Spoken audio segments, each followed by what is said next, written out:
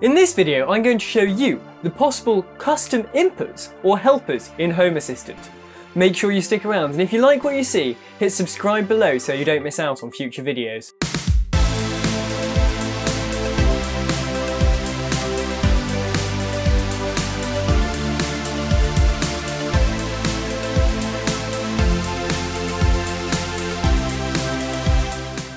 Hi, I'm Will from Surridge Tech, and in this video we're going to look at custom inputs, also known as helpers, in Home Assistant. We're going to look at the different types of inputs and some possible uses for them. So let's get going.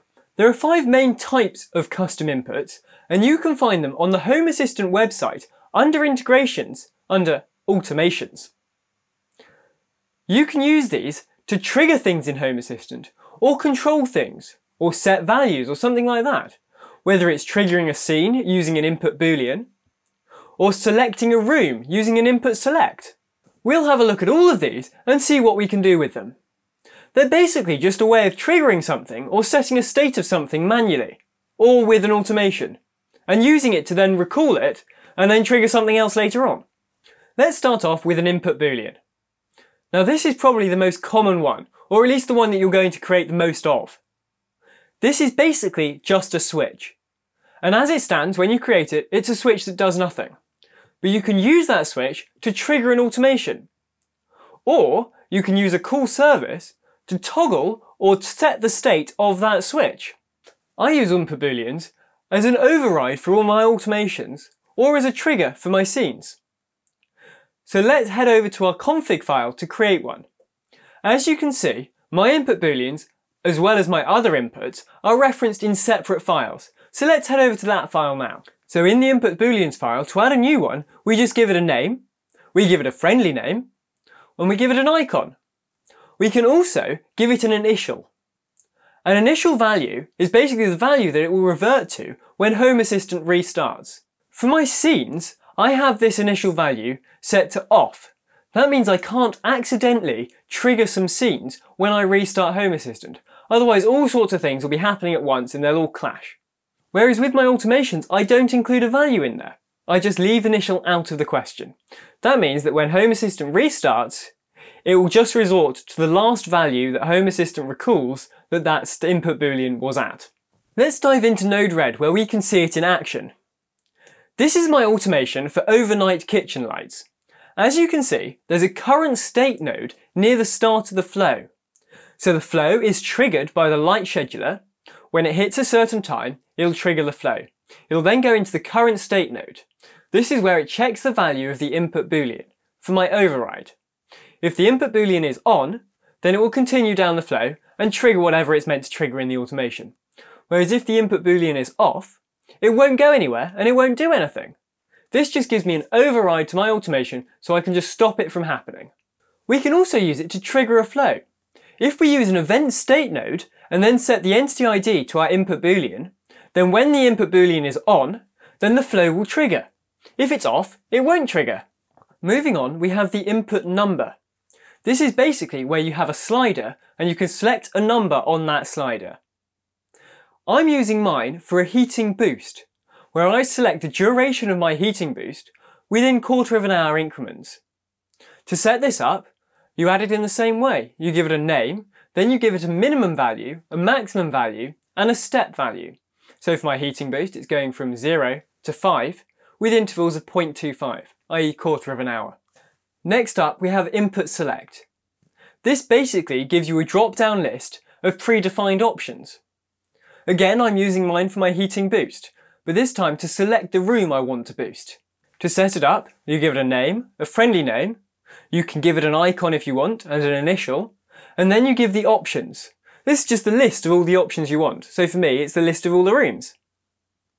Now we can jump over to Node-RED to see it in action. I'm using a call service for each of the 2 inputs, so once the flow is triggered by the input Boolean, it'll then pass through these, and then I merge those into one signal to carry on down the rest of the flow. Next up we have input datetime. This is used to select the date or time. To set them up, you give it a name, a friendly name, and then you can either have it to select the date, the time, or both by setting the conditions to true or false. I don't use it myself, but you can see how you might want to use it to trigger an alarm, or maybe even to set a kid's bedtime. You can run an automation at a given time using the input datetime.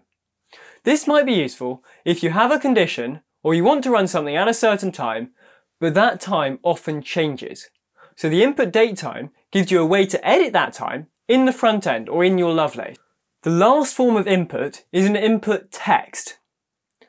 Now I'm not entirely sure what you could use this for, but you can use it to trigger an automation using a password, or maybe if you give a certain response, it'll do a certain thing, maybe with that response, or based on that response. To set this up, I'm going to do something slightly differently, because there are actually two ways to create helpers in Home Assistant.